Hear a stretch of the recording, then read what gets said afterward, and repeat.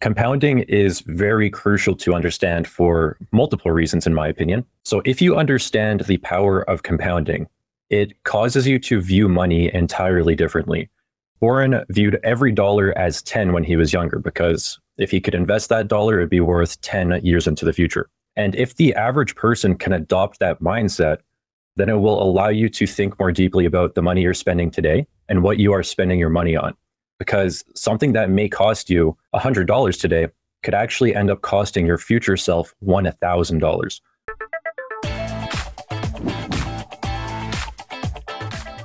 Well, in today's episode, we're going to be doing something a little bit different. Daniel and Jake, they're entrepreneurs and content creators within the investing community. And we decided to bring them on to help us take a little bit of a step back and unravel some of the basics for those who might be newer to the show, or maybe serve as a refresher for those that aren't longtime listeners of the show. So I think it could also just serve as a really good reminder for many of the listeners and just get back to the basics, because it's so easy to get into the weeds on a lot of this stuff with individual stock investing. And you guys just do a wonderful job simplifying these concepts and making just investing much more approachable, I think, to just your common everyday person. So to get us started here, how about we just have you guys talk a little bit about your background and what got you guys so passionate about investing in the first place? Yeah, so my background, I actually have no formal education about finance or anything like that. How I got started investing was just a genuine love for investing. I love money. I love numbers. I've always been good with numbers. So it's always interested me. And then previously, before I started my YouTube channel and started creating content, I had a photography business that was growing and producing a good amount of money for me. And it got to the point where I had this money sitting in my bank account and I wanted to put it to work somehow. And that's really when I got started investing. And then started off, made a bunch of mistakes investing on my own, which I'm sure we can get into a little bit later. But it really started my investing journey. And I learned by watching YouTube videos about Warren Buffett, Peter Lynch, Charlie Munger, and just listening to all of the lessons that these amazing people had to share. And basically using that as my education to get started with investing. And then also reading The Intelligent Investor, which is a very challenging read, especially if you're a beginner. But there is no better book out there for investing, in my opinion. Yes, my name's Jake. My background is different than Daniel's. So I have been a software engineer for a while. I've always been into numbers, solving puzzles and things like that. As investors like to say, I had a lot of dry powder on the side from working at startup engineering companies, working in New York City. And I always looked at stocks. They were always just confusing to me. With my upbringing in the US education system, no one really told me how they worked. And you could look at the price and, go to Yahoo Finance or things like that, but nothing really clicked. And where both of our stories start to converge is I was hiding in my New York City apartment from COVID, working from home, watching YouTube videos. And I finally stumbled upon this person named Daniel Pronk. It finally clicked to me when I watched the playlist he had called Reading Financial Statements for Beginners.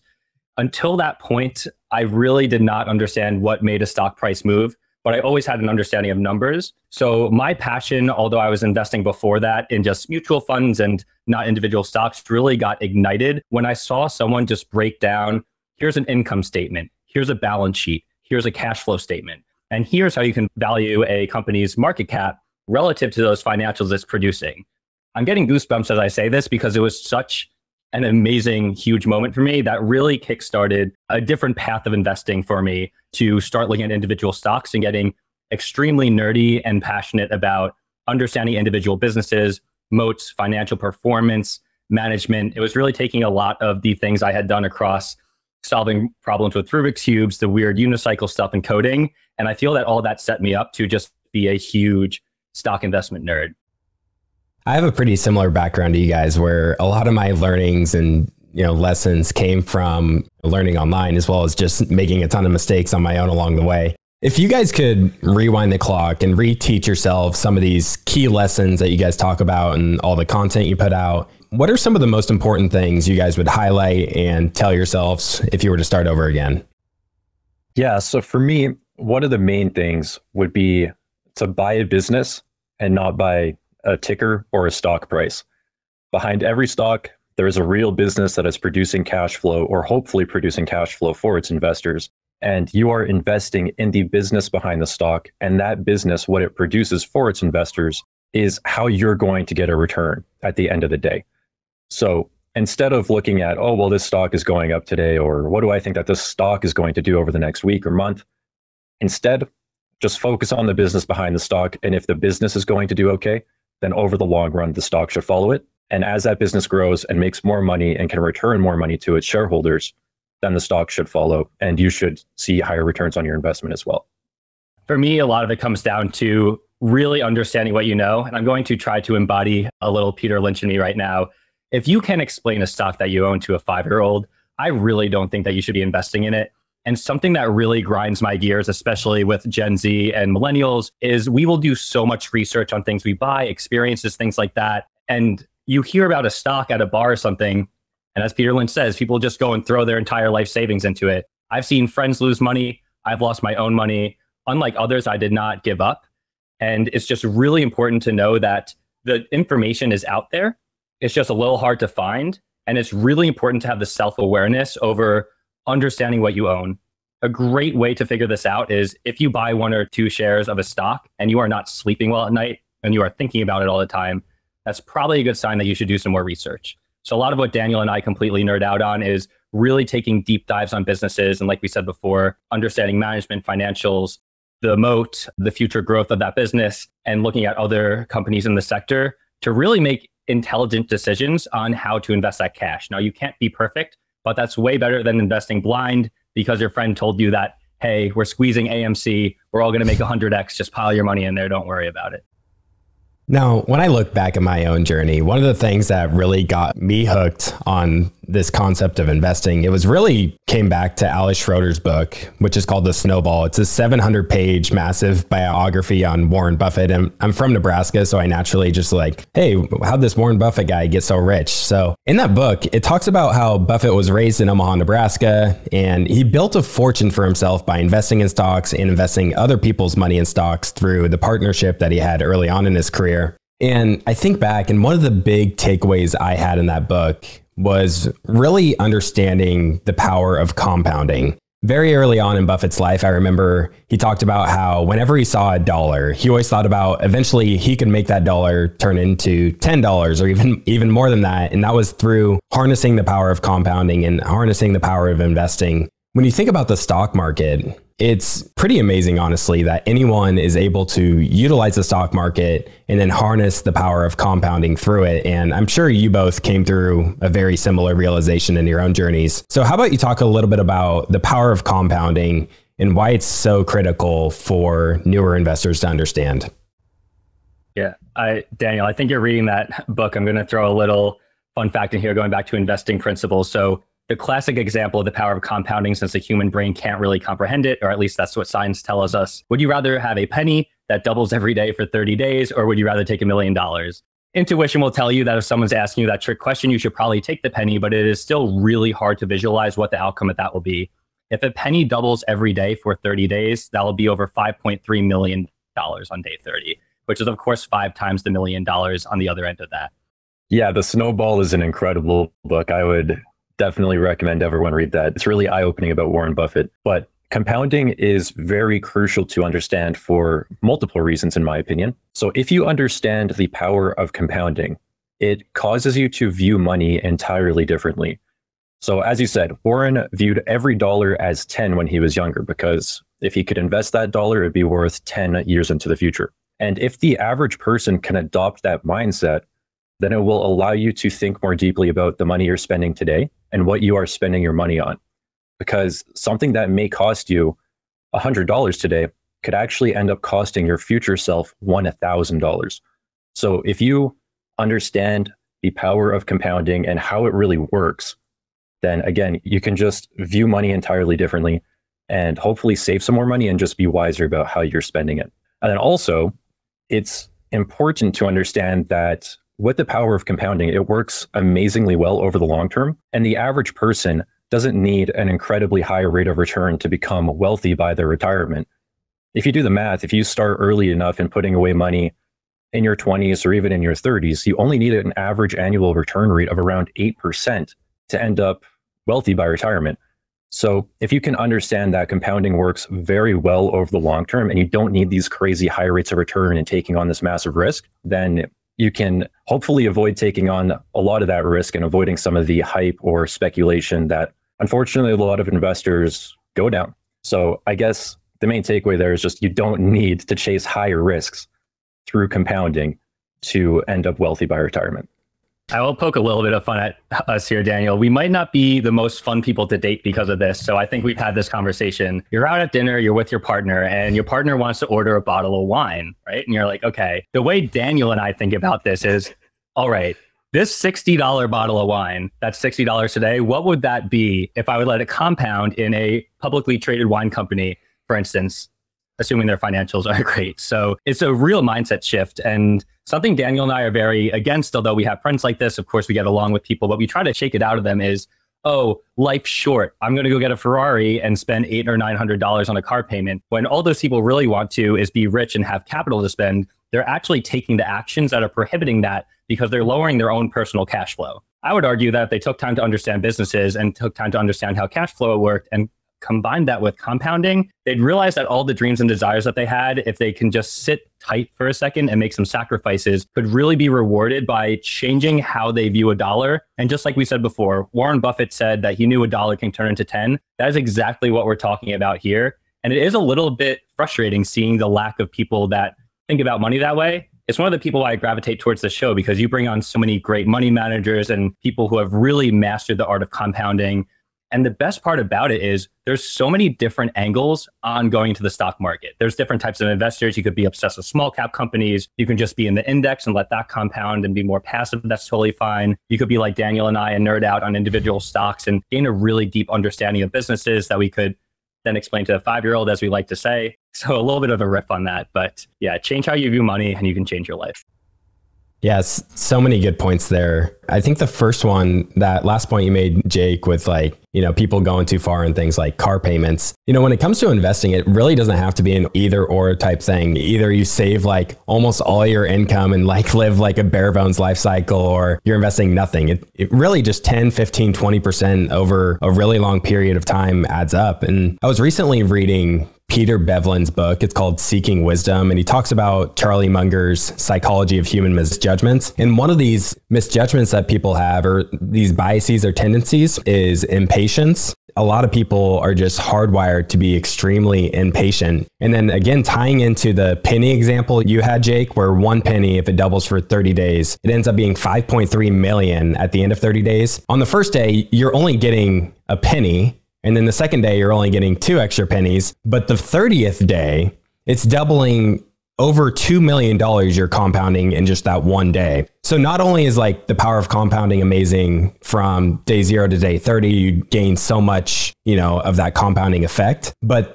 a lot of the gains of compounding, they're seen at the tail end. So people might start investing and then they look, 1, 2, 3 years and they don't really see much progress. It's very linear. It's very, incremental. It's very small. It feels very small. But what they're missing is it's a crucial part of understanding that long-term compounding effect, where you have to put in those early years to really be able to reap the benefits of compounding in those later years. Yeah, and I think one of the, I guess you call it the problems with compounding, as Jake said, is our brains aren't naturally hardwired to understand compounding. We think very linearly. So at the beginning, when you're investing the first 5 years, you may not see that much growth. You almost just have to have faith that the numbers are going to work out and that all of this stuff that we're saying here on this podcast and what Warren Buffett says, Peter Lynch, you kind of just have to have faith that it is going to happen for you at some point in the future.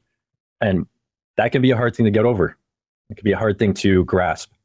Yeah, and you made some other great points in there, Clay. To clarify the spending of the bottle of wine, I think it is the balance is the most important part. I don't think people should live frugally to the point where they're making sacrifices where they're having no fun. Of course, going parabolic in the other direction, you also don't want to be overspending. So there's definitely that happy medium. And as you said, 10 to 15%, I think is great. And before we beat this penny example like a dead horse, I believe, and I'll have to fact check myself here, around halfway through. So if you go day 0, 1, 2, once you get up to around 15, I think it's around $1,500. It's still like very small. And point being, most of it comes in the tail end. And the patience is the hardest part, because I'll go even farther on the mind training. I think that society is set up, commercials are set up, all the inputs that we deal with every day, from corporations selling product to getting you to live in the now and to spend your money because it drives the economy. I'm not saying that's all bad, but unfortunately, a lot of people aren't taught these principles. And it leads them to be blind consumers that overspend. And then they end up in debt, or they end up in really unfortunate situations. And it just kills me that a lot of that I really believe could be solved by including courses like this and including fundamental investing principles. So I think when a lot of people, they think about investing or they hear other people talk investing, they think that it's something that's extremely complex and complicated.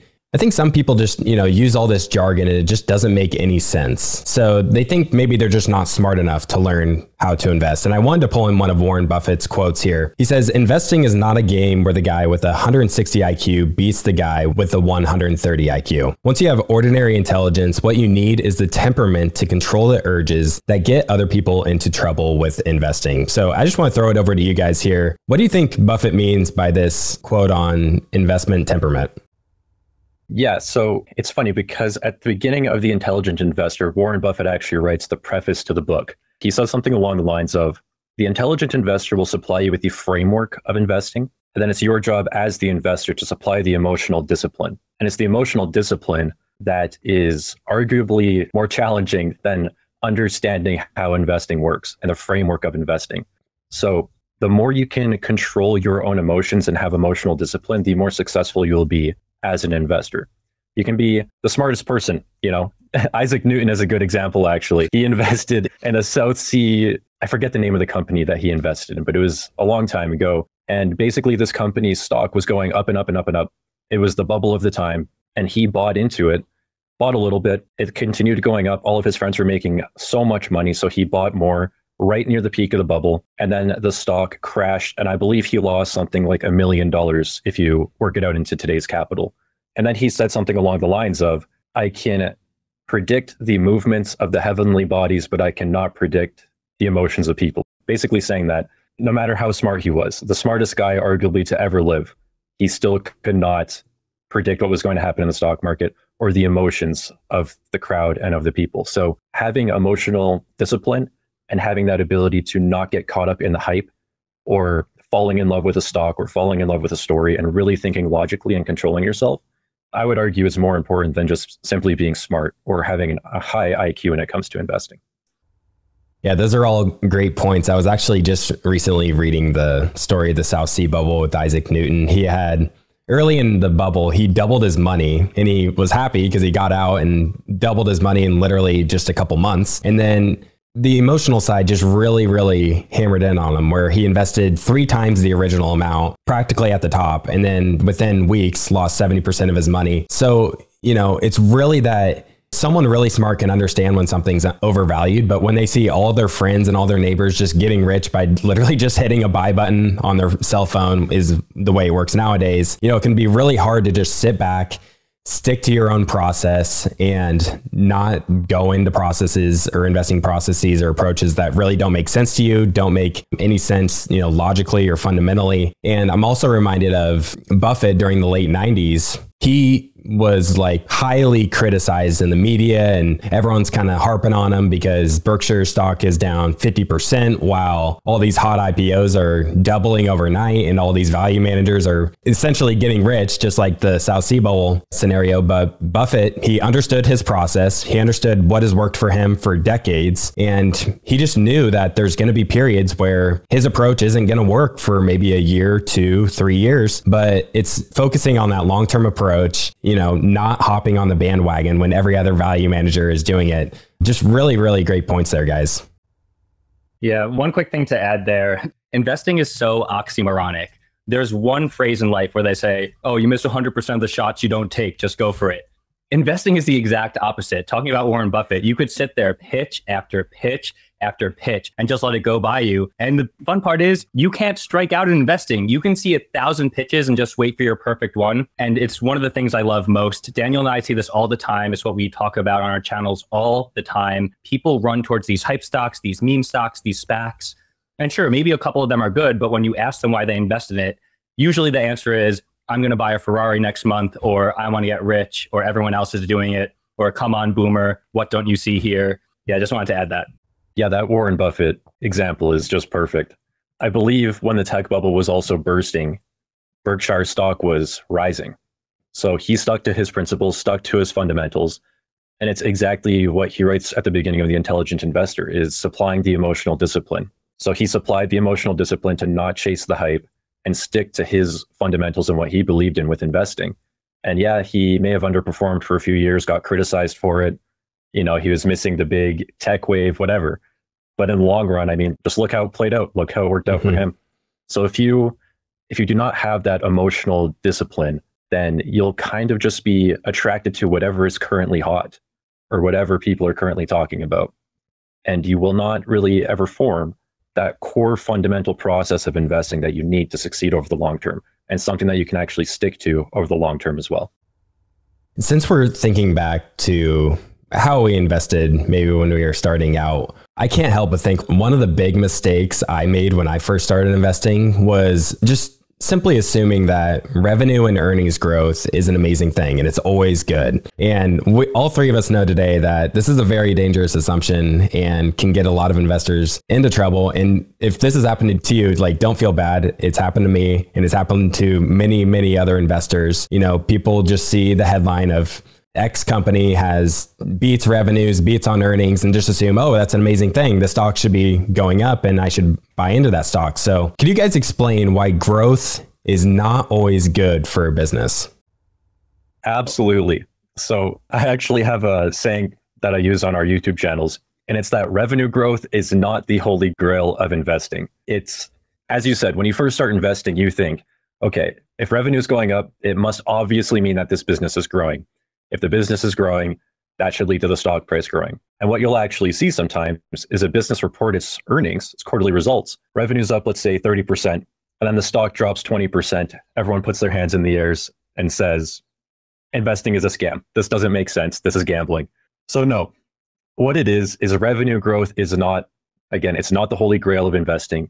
And what you need is profitability growth or profit growth. So what I really look for is a business that is able to grow profitably and grow its cash flow or its net income as the revenue is growing. I want to see both things growing over time. A good example of a business that grew its revenue and produced zero stock price growth is actually Snapchat. It IPO'd in 2017. Since its IPO, its revenue is up 9x. However, the stock is down 60% from its IPO. So there's tons of examples like this in the market where businesses will grow their revenue massively, but their stocks will not go up. And the reason is because these businesses don't create shareholder value. And what you want is a business that is going to create shareholder value over the long term and give shareholders something and grow their profits and the amount of money that they can return to them. In Snapchat's case, I don't believe it's producing profits. And if it is, it's a very small amount. And they're just doing so much diluting their shareholders. So yes, the revenue grew, but they haven't been able to actually return any of that revenue in the form of profits back to their investors. So for me, I really just want to see that cash flow growing and really understand how is this business going to return that cash back to me. Warren Buffett actually says the number one thing that investors should ask themselves is how much cash can this business produce and return to you as the shareholder? And I mean, a business can be growing its revenue, but if it can't return cash back to me, then it's not really one that I'm personally going to be interested in. I like to think of revenue as a massive flowing river.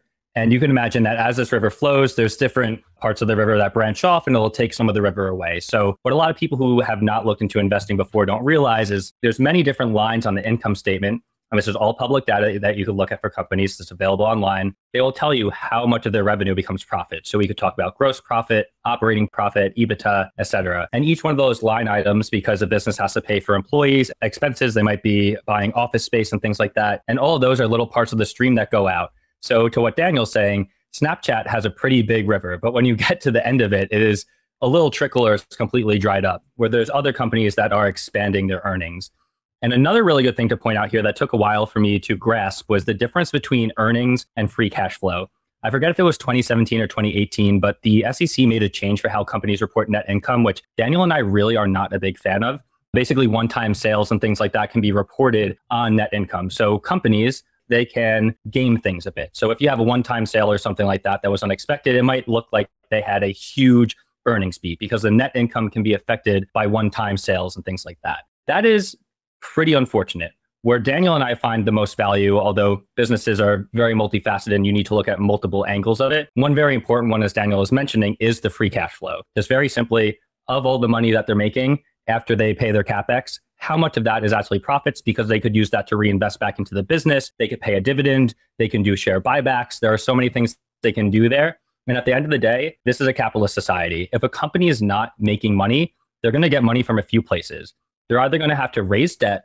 They're going to have to dilute shareholders by selling shares on the open market. So it's really important to watch this. And we can go on about this for so long, right? Because you have companies like Amazon that reinvest all their free cash flow back into growth. So it's not as simple as saying which company has the most free cash flow. That's why every business is unique, and it's meant to be analyzed individually to really understand where that cash is coming from, what their growth prospects are, et cetera.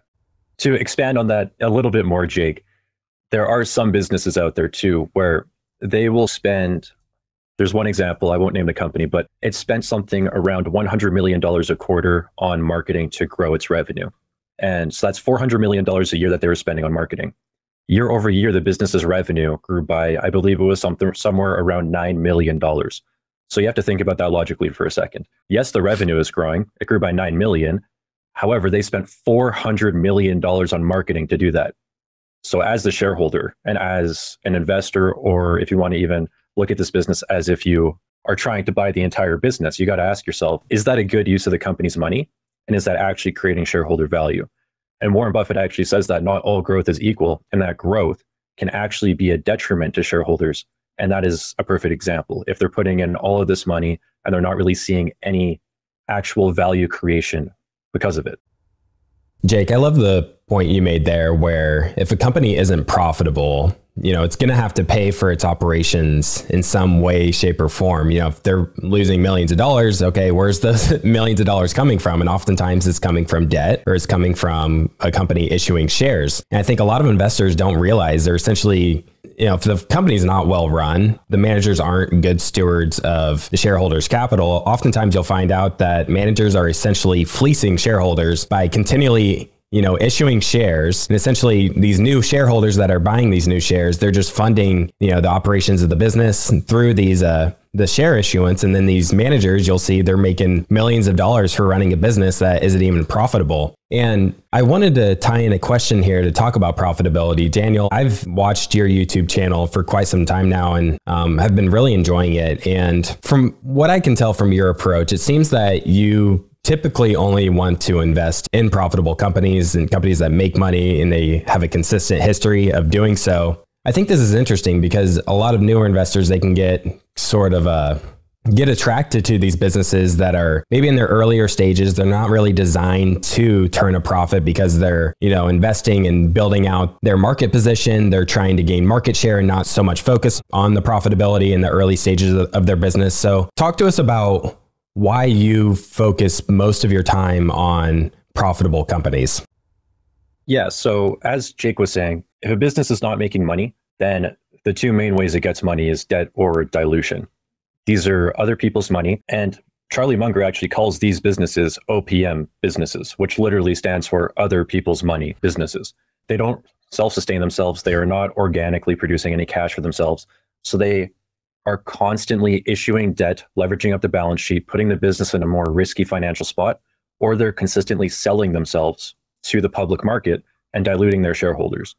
So if you do not have a business that is producing any organic profits within itself, then you as the investor have to ask, okay, well, how is it keeping its lights on then? Where is that money coming from? And how close is it to actually producing profits organically? So for me, I follow what Charlie Munger says when he says, if it doesn't have cash flow, just say no. Just don't even go there. Because basically, if a business does not have cash flow, then you as the investor are buying it with the hope that it will be able to become cash flow positive or start producing profits for you as the shareholder before they run out of money or need to sell themselves to the public forever or something like that. It's just a much riskier bet, in my opinion, when you're investing. And I think that a lot of newer investors get drawn to these businesses that are losing money because these businesses do have to go out and dilute, which means that they need to sell their shares to the public market and they need to sell those shares to new investors. So how they do that is they create these very compelling stories. They promote themselves very well to the public, and they create this kind of hype around themselves. And that's because they need to keep that up to continue attracting capital. So I think that's kind of why newer investors get so attracted to these businesses, because they're always trying to sell you something. I mean, it's hard to kill a company with no debt. I think that was Peter Lynch, if I remember correctly. Yeah, there's a couple companies like this right now. I sold a position of AT&T back in around 2019, 2020. And the reason why I did that is I didn't really like what management was doing. They did a couple of acquisitions that they ended up selling later for a loss. Also, the amount of debt this company has, I don't care if the maturities are going out to 2090 or whenever. Their debt is bigger than their entire market cap right now. Now, I'm not going to go out and say, sell AT&T. This is a huge business, right? They could have a turnaround. It's not a call that I'm willing to make on this show, but it's just really important to be aware of that. Another thing that comes to mind here in thinking about what trips up newer investors, I think a lot of people sort of get lost in the complexity of all these different investing approaches. You know, with thousands of different companies, there's many different ways one can be sustainably over a long time. They can be a successful investor. And there's a lot of big name investors that do this. One investor takes one approach, they do really well, and another investor takes a totally different approach and they do well too. So to use an example, within the value investing community, there's sort of the debate of should you focus on cheaper valuations or should you pay up for quality? You know, some investors, they do really well focusing on companies that are some of the cheapest companies out there, but they're trading far below what Buffett would call the intrinsic value. And then there's other people who would call themselves value investors where they focus on really high quality companies. But at the end of the day, both of these investors, they're value investors. They're trying to purchase a company for less than it's worth. So I'll throw it over to you guys here. How would you guys describe your investment styles? Yeah, so I personally believe that all intelligent investing is value investing, which I believe is what Charlie Munger has said as well. I actually don't really believe in growth investing versus value investing versus momentum investing or any of those things. I think all of it is one thing. It's all just investing. And then with that being said, I like to view myself, Jake and I, he might have a different opinion on me, but I like to view myself as more of an opportunistic investor. So if I see, for example, if I see a business that's trading for 5 times cash flow, which is a 20% free cash flow yield, and I believe that that is sustainable and it's going to return that cash to me, if it's at that price, it's low enough to a point where even if it's not the most high quality business, simply the free cash flow yield and the amount of cash that it can return to me as an investor is attractive. I mean, even if that business lowers or it sees its free cash flow decline by 50% over the next 3 years, it can still deliver 10% to me. So in those situations, I think those can be attractive investments. But on the other hand, I also think that businesses with incredible management teams, very high quality businesses trading at more expensive valuations can also be great investments over the long term. So I just try to look for opportunity wherever I believe I have an edge and wherever I think I am being adequately compensated for the risk I am taking on. And that's really what it comes down to for me. I own high quality businesses that I never want to sell. I also own businesses that I think are just ridiculously cheap, way too cheap for me to ignore. So I kind of just do whatever I think is going to produce me the most returns at the end of the day. As for me, I like to keep things pretty simple. If I can explain a business I own to a 5-year-old, I will not buy it. I love founder-led businesses. I don't really look for just small cap or just large cap. So some good examples here. I love Google, but the stock price was always very high for me. The price to free cash flow of Google at the end of 2022 dropped to around 18. And the price to operating cash flow was around 12 to 13. That's when Google was trading for around 80, 90. People were saying stuff like, oh, ChatGPT is going to take away Google search. That's where they get all their ad revenue. And it's important to know where your edge is. So for example, my background is in software. I like to believe that I have a much better understanding of software, where it's going, how you can make profit off of it, how you can define a moat in software than the average person. So I take that edge and I like to invest in companies such as Google, where I could easily understand their cloud business, their advertising, look at a lot of their big bets, and also understand where AI is going, understanding and seeing where all of the consumers and businesses like ours are building on top of their cloud. I think it just goes to show that you don't need to pick one single lane. I think it's more about understanding what you feel comfortable with, having that self-awareness, and making sure that you do a lot of the research and education beforehand. And I'll end that with saying, we are talking a lot about individual stocks. There is nothing wrong with buying index funds or ETFs. And I will say that until I'm blue in the face to all my friends. If you don't have the stomach for investing in companies or analyzing financial statements, you should at least try to learn. Don't tell yourself you can't. But if you really try and it's not for you, don't force it. Because as you're saying, there's so many different styles. And I think Daniel and I just represent a small slice of a bigger pie for the amount of investing styles out there. They say that the most important investor to study is yourself. And, you guys mentioned how you need to, study these different approaches and figure out what approach makes most sense to you. What's the approach you can stick with to let the compounding work for you? Because if you switch from one thing to another, to another, to another for not really good reasons, and you're just kind of chasing what's hot, then it's not going to end up working as well in the end. And really sticking to something that's proven and something that's consistent and proven to deliver that compounding is really, really important. Now, since you guys are entrepreneurs and you're in the content creation space, I think you're pretty good people to ask about mistakes that investors make. So what are some of the biggest mistakes you see retail investors make in all the work you've done? For me, I would say getting caught up in a lot of the hype and a lot of the stuff that is currently working. And by currently working, I mean the stock price is currently going up. I have seen so many countless examples, especially in 2021 when we were kind of at the peak of the speculative bubble that was going on. There was so many fundamentally poor businesses, and they would have their stocks running 500% within a few months. And on my YouTube channel, I'm sitting here trying to be like, these companies actually don't look that good when you look at the business behind them. And I got to the point where in the comments, people would just say, oh, well, that doesn't matter anymore. Valuations don't matter.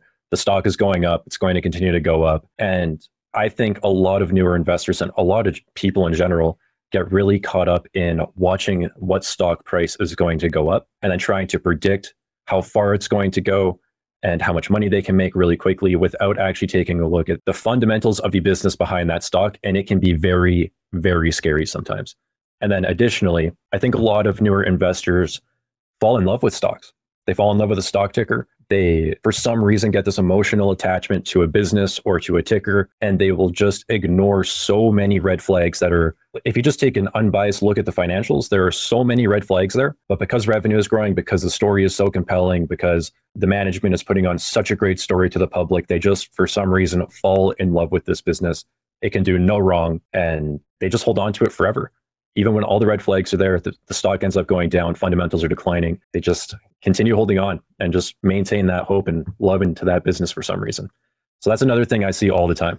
Hey, so I'm going to talk to you about Foundation Devices, which is self-custody done right. They built a premium grade hardware wallet called Passport right here in the United States, and it's fully open source verifiable. It's the most intuitive Bitcoin hardware wallet designed with a UX reminiscent of a simple feature phone, so you'll know how to navigate and use it the moment that you pick it up. Get your Bitcoin off the exchanges and into your own hands in just a few minutes. Experience the peace of mind that comes with taking ownership of your own keys. After a massive May sellout during the Bitcoin Miami 2023, the Passport is back in stock at foundationdevices.com. It's Bitcoin only, it's open source verifiable, it's got a completely offline air gap security model, it's got a gorgeous design craft, and it's all premium build materials. If you've been thinking about getting your Bitcoin off exchanges, which I highly recommend, then this one's for you. So go check out this awesome hardware wallet at foundationdevices.com/fundamentals, or check out the Passport link in the show notes below to learn more. Yeah, I think a great thing to remind us of here is people listen to these shows, they look at great investors and they say, oh, they never miss. That is so not true. And one of the saddest things I see is when you get into investing, you have to have an accepted failure rate. People also make the mistake of putting in too much money in too fast.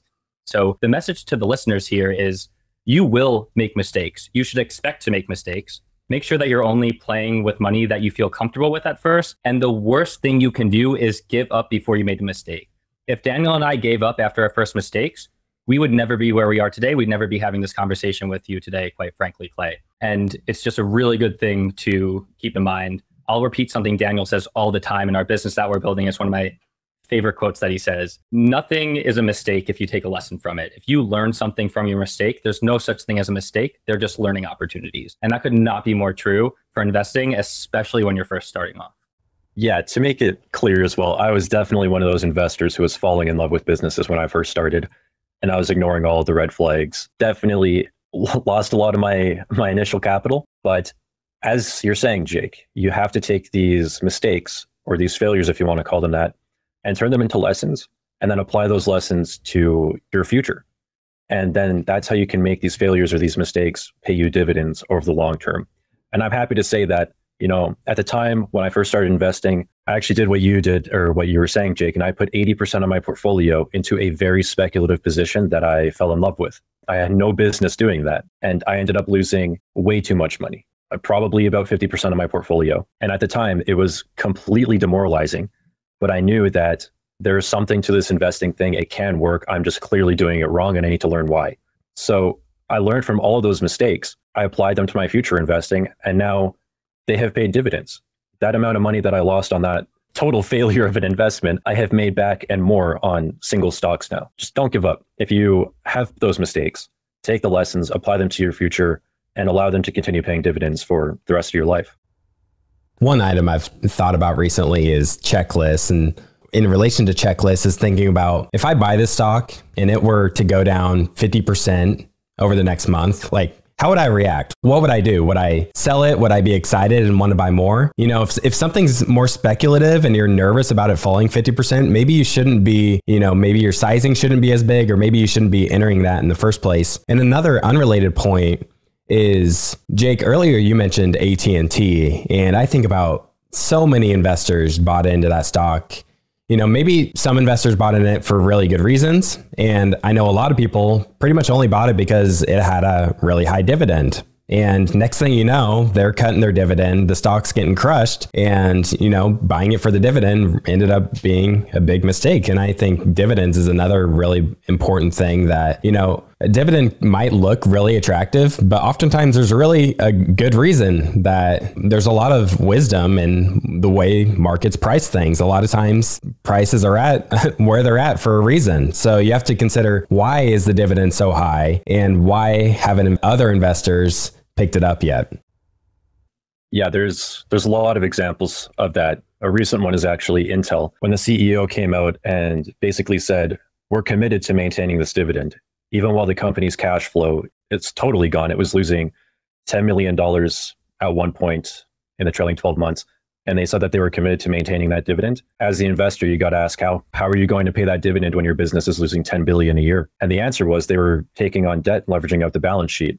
Now, for me, when I saw that, personally, I thought that was not the wisest fiscal choice. I thought that was actually a very poor fiscal choice that eventually was just going to blow up in their face, because what they're essentially doing is maintaining the dividend with debt, which is ultimately leveraging up the business and its risk. And eventually that's got to stop. And in my opinion, what they should have done is just cut the dividend way sooner and protect the business's financials and its financial health, and not just take on all this debt to continue paying it, which in the end result was they ended up cutting it anyway. So by the time that they cut the dividend, now the balance sheet is leveraged up. That's there now. And they could have avoided that sooner if they just cut the dividend and did not take out all that debt. So if you're taking a look at dividends or you're attracted to very high dividend yields, just always, always, always ask, how is this company going to maintain it? Are they able to maintain it? How are they affording it? Because it's real cash coming out of the business. And if it's not producing that cash organically, then there's a problem. And as you said, Clay, the market is actually pretty wise most of the time. So for me, when I see dividend yields get up to 7, 8, 9%, it's actually a red flag for me, because that's in that range where I'm like, the market's saying something here. Like, that's a pretty freaking high dividend. Something's going on here. The market's doing that for a reason. Mm-hmm. So yeah, for me, it's actually a red flag when I see dividends up there. Yeah. Okay. So going back to what you said before, Clay, if you buy a stock and it goes down 50%, what would you do? Well, I will tell you how Warren Buffett would think of this, and Daniel and I will never even fill a fraction of his shoes, but we do our best. So when you buy a business, you must be pretty darn sure that you think that you are getting a good price for that business. So for example, the business is trading at $100 billion market cap. When you buy that, there should be a very good justification and investment thesis based on a lot of research that you did, that is a very good price to pay for that business. If that business falls 50% and you don't want to start buying it hand over fist because of how much cheaper it's gotten, I think that you should really go back to your original investing thesis and ask yourself while you bought it. And of course, there's snags in this, right? We have been saying this whole time, no one's perfect. You're actually wrong a lot of the time. So there might actually be something you missed. So what I think investors should do if they buy a stock and it goes down, it's a twofold question. One, did I miss anything here? Was there a part of my research and or investment thesis that I didn't see? Let me go back to the books. Let me go back to their financials. Let me understand the thesis as to why other people are selling this. The flip side of that, and this is how the market works, depending on what the stock is, you have huge pension funds in these stocks, you have big money moving around. People could be buying and selling stocks for reasons that have nothing to do with the business. And that's why we keep on preaching patience here. When you are a patient investor, and this is what I did with Airbnb, you could ride those market fluctuations and track the valuation and just wait for your buy-in opportunity. I'd say for people that don't want to watch the market that much, the other thing you can do, which is very popular, look up dollar cost averaging. This is a very, very calm way to invest. It's also very good for index funds. It simply just means you allocate a certain amount of money every week or every month, and you just regularly buy into a security. We're not going to run through the statistics and math here. I think we'd lose most of the audience, but you could look it up if you're curious. If you run the numbers on the dollar cost average approach versus trying to, quote, time the bottom, which is very hard to do. Timing the stock market in general is a little bit risky and hard. You end up getting a better average cost, usually, than the person who's trying to sell.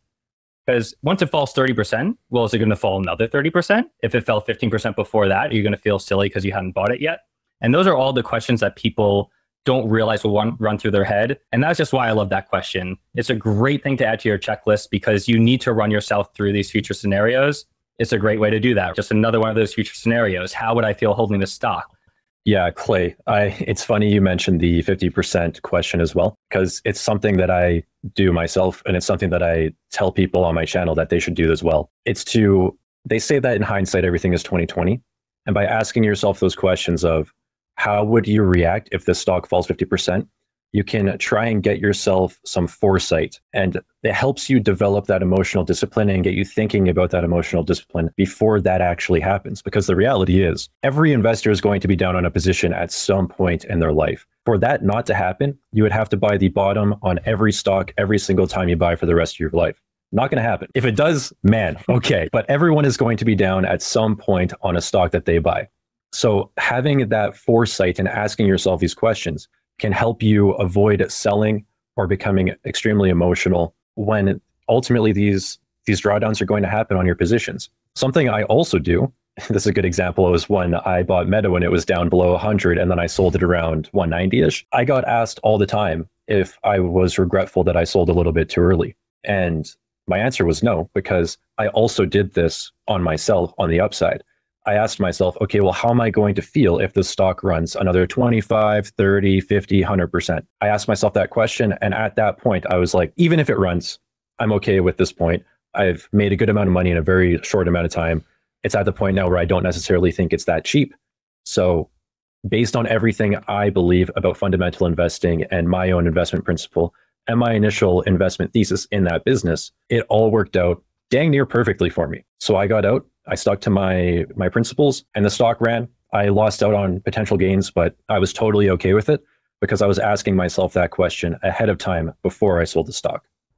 So I think about, a lot of investors, they start earlier on in their lives. Maybe they get interested at age 18, 20, 22, whatever it is. Obviously, that can be really dangerous for people because a lot of people jump in, they have no idea what they're doing, and they're just bound to eventually lose a lot of money. But on the other hand, I look back at my own journey and I think about how many of the best investing lessons I learned were just through the mistakes I made. You make a mistake, you reflect on it and figure out, okay, where the heck did I go wrong here? So I'd love to get your guys' take on how does somebody know when they're ready to get started with stock investing? Well, I think that this is a trick question, Clay. The reason why is this is not a 0 or 1 and on or off switch thing, in my opinion. I like to think of things in terms of spectrums. So we also want to define what investing is here, right? So I think in order to start investing in an index fund or ETFs, that is a lower amount of education or knowledge someone might need as opposed to going and investing in an individual stock. So investing in an individual stock obviously takes a lot more research. So a lot of people working in the United States, this is what I'm familiar with. At any company I've been with, they had 401k options. And I was able to put money into those 401k options. You should look at what those holdings are, but they're generally target funds. They are index funds, things that will move generally with the market. Those don't take a ton of effort to really understand. And if you want to be diversified and not stay in cash, that is something that I'm not a financial advisor, but at least in my opinion, I think everyone should at least be looking into. To add some more color on the individual stock investing, which is probably the more important and interesting piece of this, since it's what we've been talking about this entire time, I will speak from my own mistakes. The things people should know are financial statements. So once you understand financial statements, another great part is valuation. So you hear investors talk about price to earnings ratios, price to free cash flows, all of that. That, in my opinion, is the way that you should be looking at the value of a stock. It's not the dollar amount the stock's trading for. It's not the market cap. It's looking at the financials that this company is producing and tying it back to its cost. For me, one thing that I've seen in my own personal life is I know people with a lot of credit card debt asking me if they should be getting into the market. And if so, what stock should I buy, blah, blah, blah. I don't ever tell anyone what to buy. But the overall thing there is I see people with very high credit card debt trying to invest in the stock market. In my opinion, and mathematically, it actually makes more sense to just pay off all of your credit card debt or all of your high interest debt before you ever even think about investing. Credit cards, I believe, are carrying somewhere above 20% interest rates on them now. So that is a guaranteed 20% return that you are getting by paying off your credit card debt. And you are not going to get a 20% guaranteed return in the stock market. That is Warren Buffett level returns right there. I don't think a lot of people are Warren Buffett. I think there's only one Warren Buffett. It's much easier for you to get higher returns by actually just paying off your high interest debt. Now, you can go down the conversation. If you have a 3% mortgage, yeah, that's probably okay to keep. You don't really need to pay off your mortgage before investing. So for me, I try to tell people or close to me, just pay off that credit card debt first. It's setting you back. You're not going to make up for that debt in the market consistently. It's just not going to happen. Next thing, I would say people should probably have an emergency fund, because if something happens in life, which things tend to happen all the time that we just don't see coming. Life is forever uncertain. No one knows the future. I have a lot of expenses that come up in my life all the time. And if I don't have a cushion, the emergency fund acts as a cushion between life's uncertainties and your investments. So if, let's say you don't have an emergency fund, you have 50K invested and some 30K expense comes up. What you're going to have to do in that situation is sell your investments to pay off whatever expense came up. And if the market is down at the time, it's a very bad time to be selling your stocks. It's actually probably the time where it's better to be adding to them. So if you don't have an emergency fund, you're basically making yourself a victim or a potential victim of volatility. So having an emergency fund, having that buffer between life's uncertainties and your investments, I think is very important. Also, I have a friend right now who is saving up to buy a home. It's his first house. He's very excited about it. And he was messaging me, asking me, okay, well, where can I put all of this money that I'm saving up to buy a home over the next 1 or 2 years? In my opinion, I told him, I don't think you should invest. If you have money that you are relying on, that you absolutely need over the next 1 to 2 years, I think it's a bad mistake to put it in the market. Because again, the market is volatile. There could be some sort of black swan event that happens over the next 3 years, over the next 2 years. Stocks could go down. It doesn't matter how strong their fundamentals are. The volatility of the market could bring those stocks down 30, 40, 50%. And at that time, when they're down, if you need to pull that money out to go buy a house, it's going to be a bad situation. So I think investing money that you absolutely need is a bad idea. And that's the exact same thing I told him. And also imagine if he put his money in the market, lost 50% of it, and then had to go and tell his wife that. That's a really bad situation to put yourself in. Okay, so all those things are covered. Now when you get into the market, I've really tried to simplify my investing down into 3 things. And these are the 3 things that I've noticed all of my top stocks have, and the things that I really value. And I did this subconsciously by accident, but then when I took a look at all of my holdings, I found they had these 3 things in common. They all had strong management teams. So management had large positions in the company. There was a little stock-based compensation going on, and they were very protective of creating shareholder value and overall just protecting shareholder value. So strong management is something I really look for now. Additionally, moat. That's the second M, is a moat. I want to make sure that a business has a moat, because moats protect it from competitors and they protect it from invaders. What that also means is that business is more likely to continue growing over the long term. So if a business has a moat, there's a much higher chance that my investment is going to be protected, even if I am wrong in the price that I bought it at. If that business can continue growing over the next 20 years, the growth should hopefully offset my mistake by paying a little bit of a premium for that business. And then the third thing I really look for, the last M, is a margin of safety. And I define a margin of safety as a business has to have an earnings yield or a free cash flow yield above what bonds are currently offering. Or in other words, that business has to produce more for me than what the risk-free rate currently is. The risk-free rate tells you exactly what you're getting for taking on no risk. So if the risk-free rate, which I think is a 10-year bond yield, if that is giving you 5%, then I will not buy a stock if it is not at least offering me a 5% free cash flow yield on cost. So I want a little bit of a margin of safety there, because if I am buying a business at a 3% free cash flow yield when bonds are 5%, then I'm actually paying a premium and I'm getting lower returns for taking on more risk, which I don't really think makes sense for me. So those are the three M's that I really take a look at: the moat, management, and the margin of safety. And those are the things that I look for in my own investments. And I wish I knew them when I first started, and I wish I knew how to look for them and kind of the metrics that would give you a hint, or give me a hint, that those things exist in the businesses that I am ultimately buying.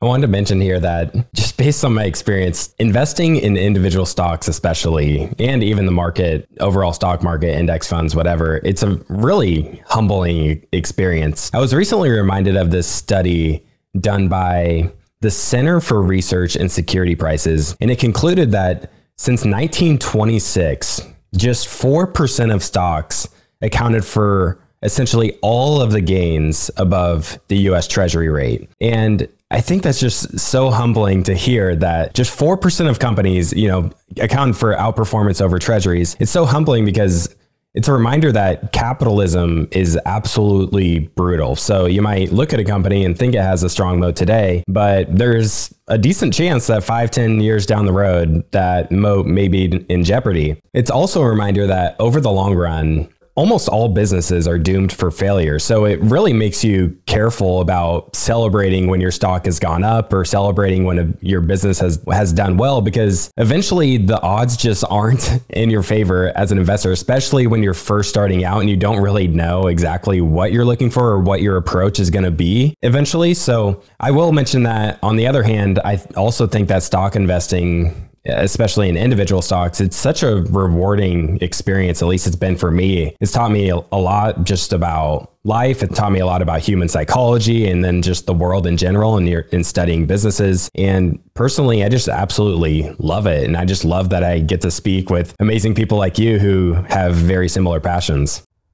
Yeah, it's like a hold and verify strategy. So don't just buy something and then, I know the thing is like buy a stock and hold it forever, but the reality is you should hold and verify and make sure that your investment thesis is still intact, and just make sure that your businesses are still okay, because that stat you shared, Clay, is honestly pretty wild. That basically says that 96% of companies are going to lose their moat over the long term and be disrupted. Mm-hmm. So watch out for it. Let's transition here to talk about some of the work you guys are doing. You two co-founded a company called Stock Unlock. So talk about what this tool is and what inspired you guys to start it. Yeah, so on the call that Jake and I had when we were not knowingly starting this business, one thing that we really connected on was how the education system does not teach people about investing, and then more so even fundamental investing and what actually makes investing work over the long term. So from day one of building Stock Unlock, we made sure that it was very beginner friendly and had education embedded throughout the entire platform. So we have a toggle right on the platform called education mode. You click that toggle and all of these little question marks pop up on every single piece of data. So if you do not know what a piece of data means that you're looking at, a little question mark will pop up beside it.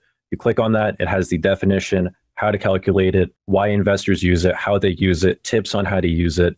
So every single piece of information is well explained in a way that a beginner can understand, because that is what we're trying to do, is help people learn about investing. Additionally, if you are pretty well versed in investing, you can simply just toggle that off, and then the platform is a full-on stock analysis and portfolio tracking platform. And one of the great things that we do is something called our insights scoring system.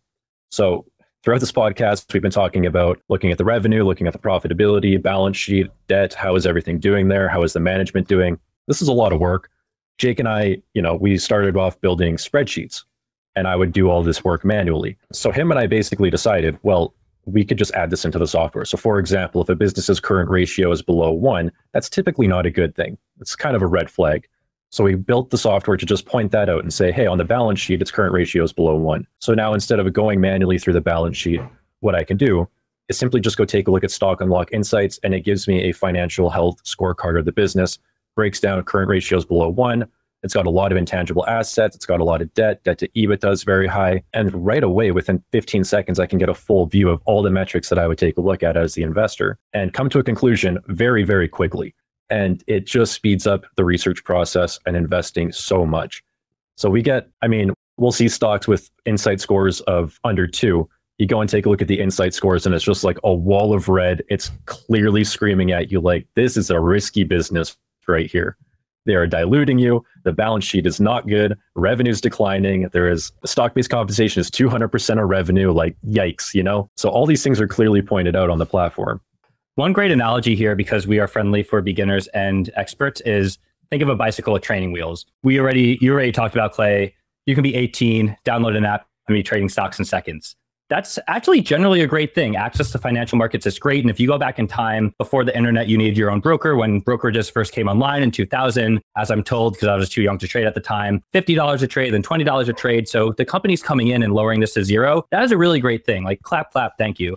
What is not a good thing is when you're given access to that without the tools you need to succeed. So going back to that bicycle analogy, education mode is like training wheels on a bicycle. You can turn it off or on very easily, and I definitely recommend leaving it on for the newer investors on the site. Building on top of what Daniel's saying on these insights and what our users really, really begged us for was, can I search stocks based on these numbers? So we added that feature too. We have portfolio tracking. We have discounted cash flow calculators. We have a tool called Freeform where you can put in as many stocks as you want, take whatever financial metrics you want. There's over 80 and graph them in one single graph, slide the date range, look at the compound annual growth rates, highs and lows for all these stocks. One important thing to point out about the insight scores, this is not meant to be a buy or a sell. You need to do more research. It's meant to help you save time and screen for businesses and to avoid the things Daniel was talking about, such as the company that's doing way too much stock-based compensation, tons of debt, and all of that. So the insight score, that is something I wish I always had. So kudos to you guys for putting that together. I think it's super helpful for investors. I also think about, I'd love it if we could just, narrow a stock down, just do a single number, how good a company is on a scale of 1 to 5. But of course, the world is extremely complex. You can't just boil things down to a number. There's plenty of nuance when you talk about a lot of these things. So how about you guys talk about how you can mix this sort of quantitative factors with the qualitative? Yeah, I definitely agree with you 100% that you cannot boil down the quality of a stock to a single number. I think it's impossible or next to impossible. So it's very important to recognize that these insights, the insight scoring system, is definitely not a buy or sell recommendation. It's meant to be a quick overview of the key things that most investors look at when they're analyzing a business. And it's meant to save you time at the end of the day and kind of give you a quick overview of the things that you would look for. So buying a stock just because it would have a high Stock Unlock Insight score, as someone who made the platform, I think is a mistake. It simply just cannot cover everything that you need to know. So it's a great tool, again, for speeding up the research process, but there is unfortunately no real way to know if a business has a strong moat or a durable competitive advantage over the next 10, 20 years by looking at any one metric or a handful of metrics. As we said earlier, businesses get disrupted all the time. And I don't think that you're going to see that in a business's ROIC immediately or its revenue growth immediately. These things can happen over time and they can sneak up on you. So definitely, unfortunately with investing, there's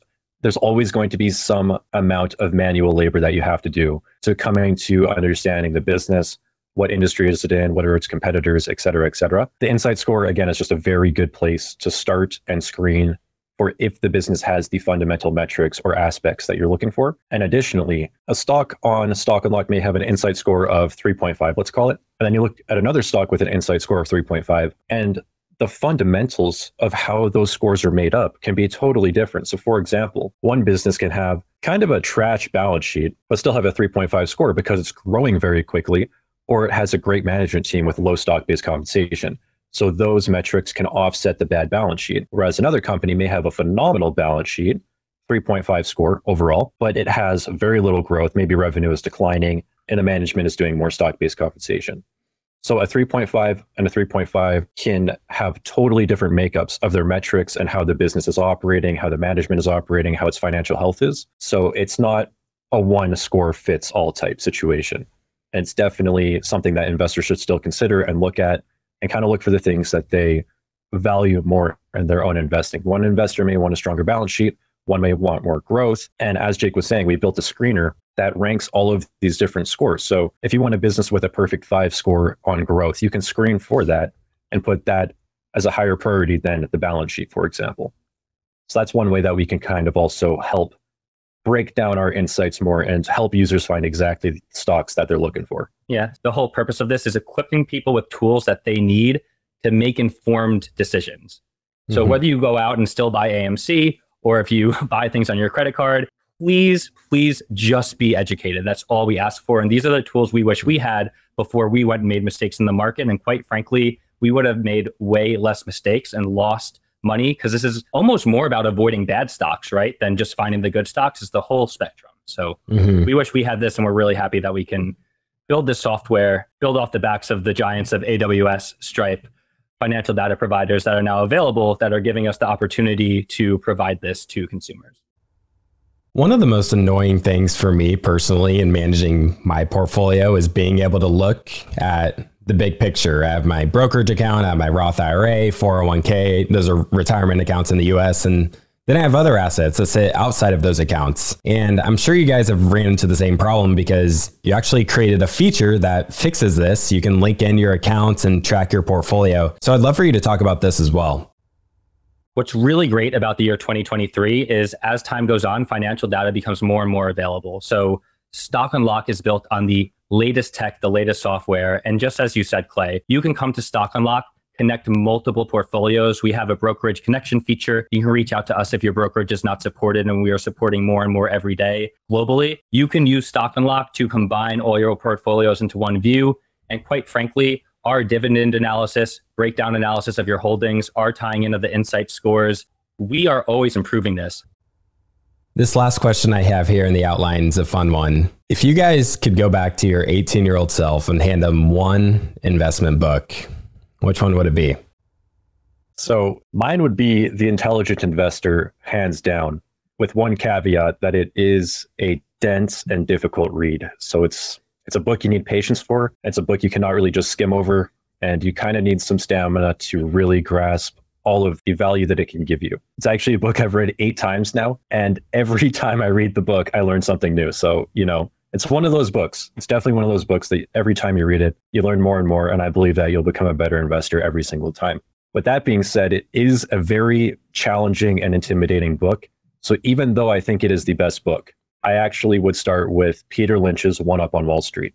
I think that gives you a great overview of the market, how it works, what to look for, in a very digestible way. For me, it's like a warm up to The Intelligent Investor. So those are the 2 that I would do.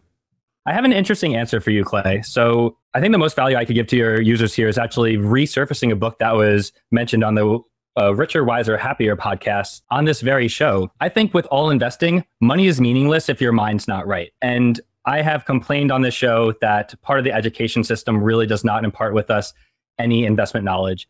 I think other knowledge that I put in that category as well is mindfulness, meditation, understanding how the human brain works. There is a book called The Genie Within, and I would not have heard of it if it wasn't for this show. I'm getting goosebumps as I say this. I am 30 years old. I did not really get into mindfulness until later in my 20s. And you don't need to think of yourself as a meditation guru. You don't need to vision yourself in robes going to a monastery. That's not what this is about. If your mind's not right, your life's not right. And if you get money and you're not in a proper mental state, you're going to be just as miserable as you were as when you were poor.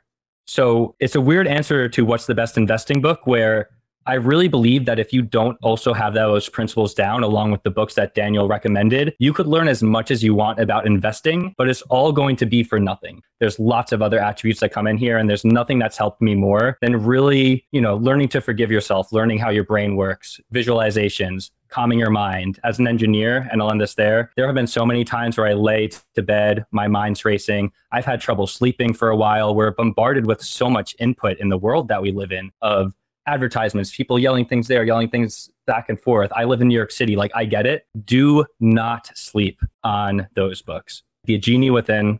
And thank you to this podcast again. Really changed my life.